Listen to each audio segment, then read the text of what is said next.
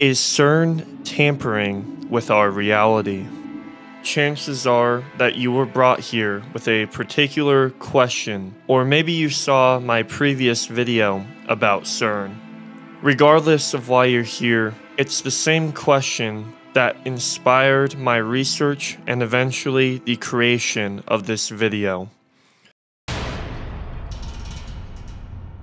In the early 1920s, a young physicist would change the future of particle physics forever. He was unsatisfied with the particle colliders of his time, and he felt that there was a way to make particle collisions much more explosive. At the time, most particle colliders were linear. This means that they operated a lot like a bullet being shot down the barrel. In the year 1930, Ernest Lorentz would create an atom smasher that would supersede any particle collider science has ever seen. It was called the cyclotron. It consisted of a vacuum tube and state-of-the-art electrical engineering that was capable of accelerating small particles at some of the fastest speeds science has ever seen. This artifact is a precursor to the Large Hadron Collider over at Cern. But when he created this prototype,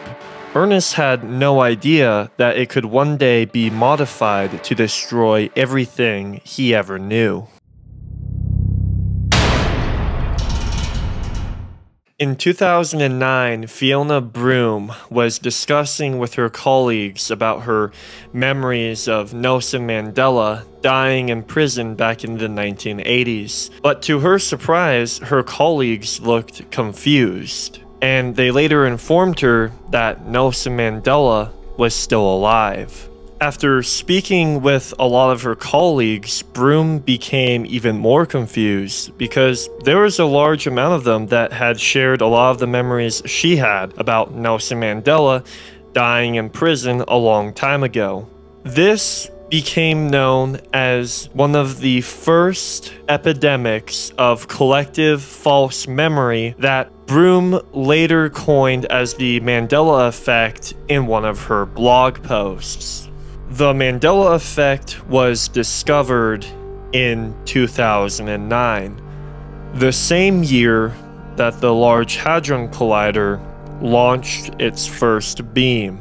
There have been many whispers of conspiracy regarding Cern. However, one of those comes from an established health scientist by the name of Astrid Stuckelberger. According to her, Cern has been opening interdimensional gateways that have been allowing demons to enter our reality. You just said something which made my ears prick up. They are part of Cern.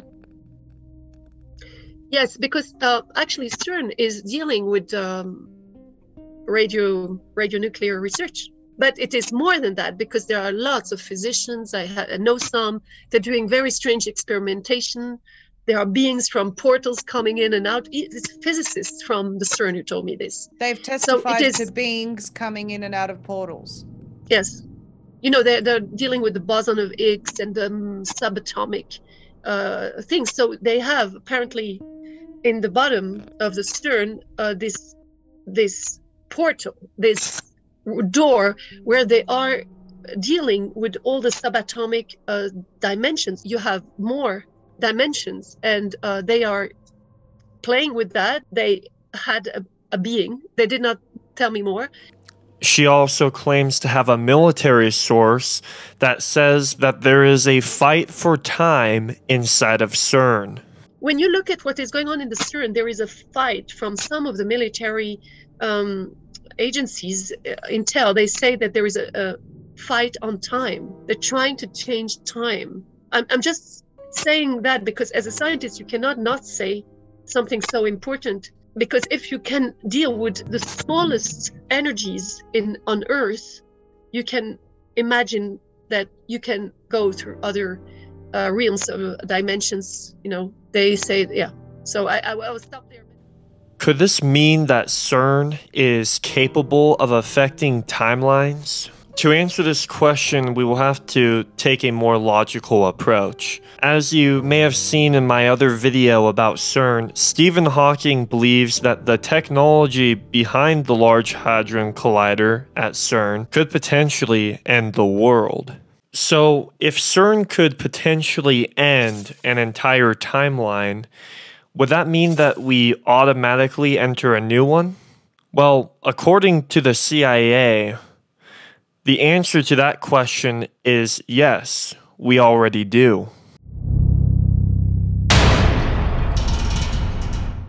The year is 1972, and the United States is in the middle of a Cold War with the Soviet Union. And the US is in hot competition with the Soviets to produce the most latest and greatest advancements in military technology. It is at this moment that US intelligence conceives of its most radical idea yet. They were going to train psychic spies. This side quest not unveiled unveiled to us the secrets of human potential, but it also unveiled the nature of reality. The CIA found out that what we call reality is an illusion powered by infinite awareness. You don't have to just take my word for it. Allow me to show you a document that was actually forced by law to be released from the CIA that's going viral on the internet right now.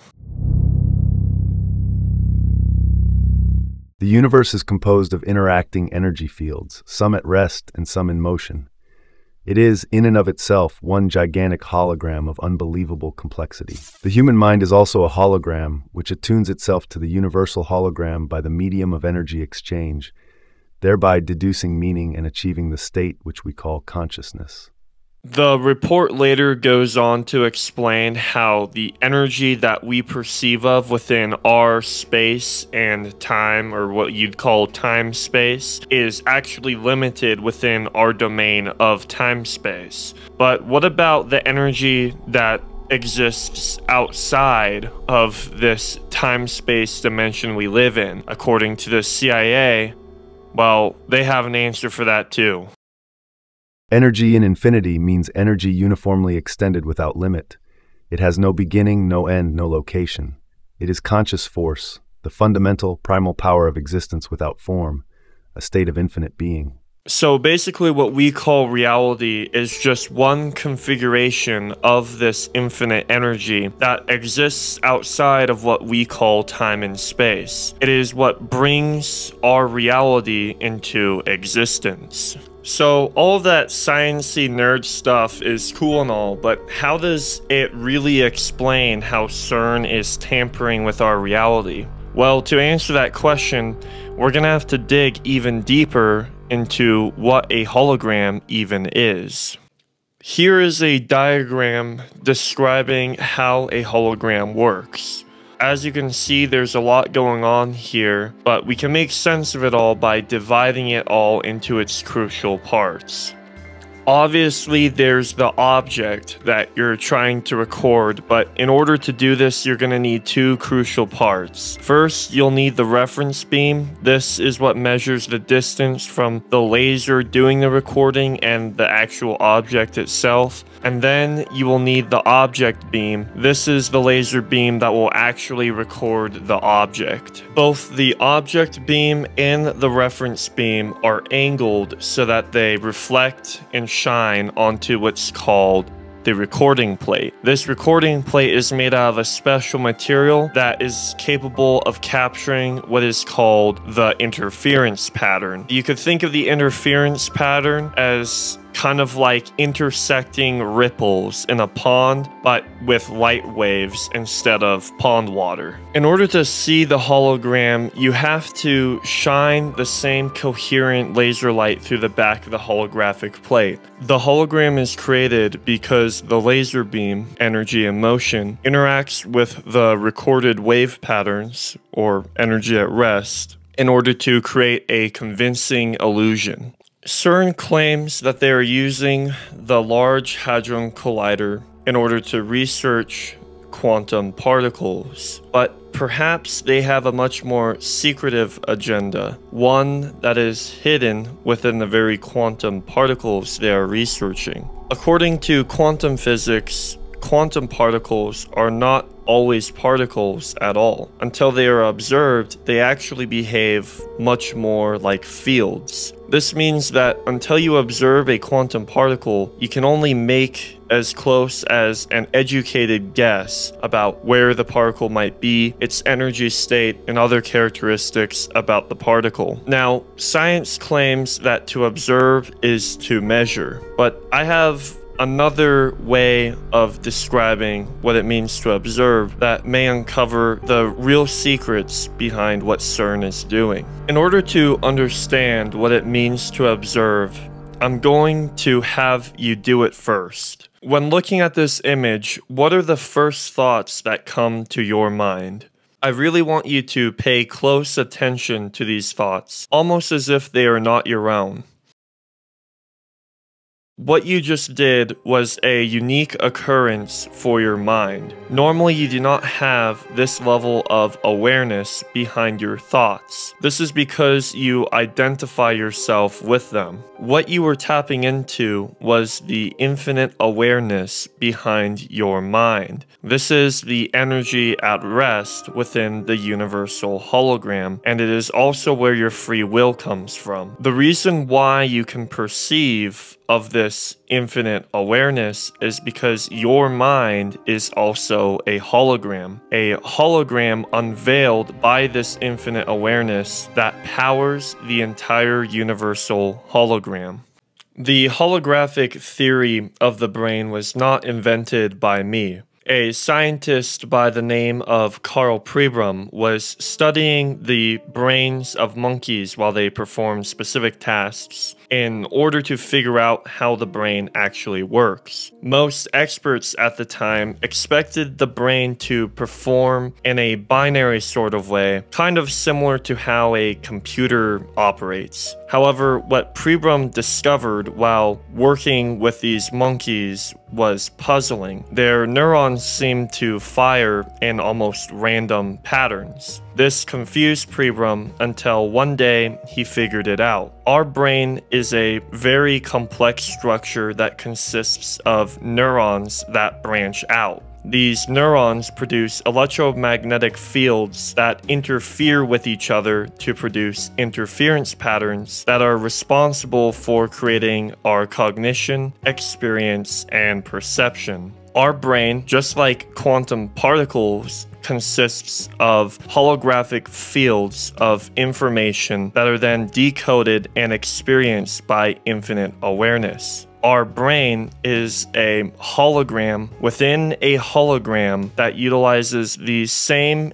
infinite awareness to exist. To understand this is to begin to understand the nature of free will and how Cern could be influencing our reality. Free will can be described as a process of self-reflection followed by a change in behavior. But what does it actually mean to self-reflect? Well, if you did the four-leaf clover experiment properly, you probably already self-reflected in this video. To self-reflect is to tap into the infinite awareness behind our thoughts. In the four-leaf clover experiment, you were connecting to something deeper than just the content of your mind. This is what allows us to control our minds with intention. It is what Cern uses to tamper with our reality. But instead of utilizing free will, Cern is isolating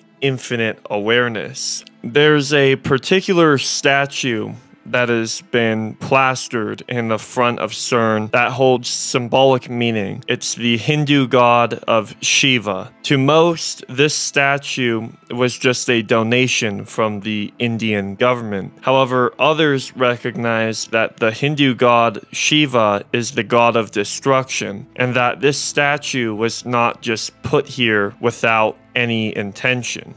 This leaves us with another question. What is it that Cern is actually destroying? Well, as hinted earlier in the video regarding the Higgs boson particle, Cern is destroying reality itself. This is what isolates the infinite awareness behind everything so that it can self-reflect and cause change. For a brief moment of time, reality ceases to exist before it is near instantaneously reconstructed by this same energy at rest that we've been referring to as infinite awareness. This could be responsible for phenomena such as the Mandela Effect, as it would make sense how an event like this could cause changes in timelines and resulting discrepancies in memory. This leaves me with a couple of final questions. Is Cern able to control this process with intention? And if so, how? I will be attempting to answer these questions with something we are already vaguely familiar with: human psychology. As you guys probably know if you've seen some of my other videos, I am a lucid dreamer. It is also lucid dreaming that has brought me down many rabbit holes of information that has gotten me to conclude that we can conceptualize the holographic universe as being akin to a sort of collective dream. This dream is different, however,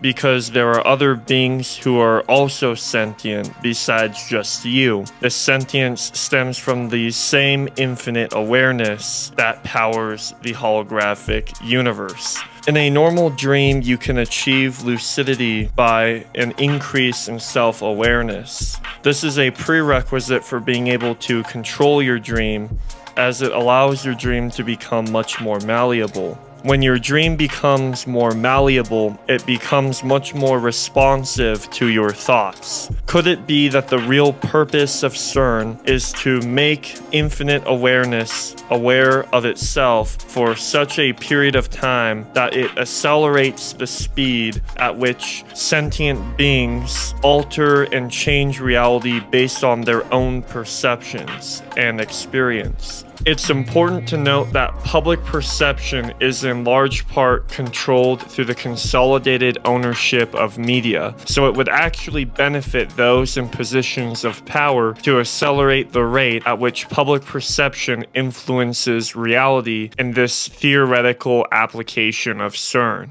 I'd like to also make it clear this is purely just speculation on my part, especially going into the whole lucid dreaming theory of things. But I am interested in hearing what your guys' theories and opinions are in the comments below. I hope you guys enjoyed the video, and at the very least, I hope that you found a new interesting perspective or lens to look at reality through, and I will see you guys in the next video. Bye bye.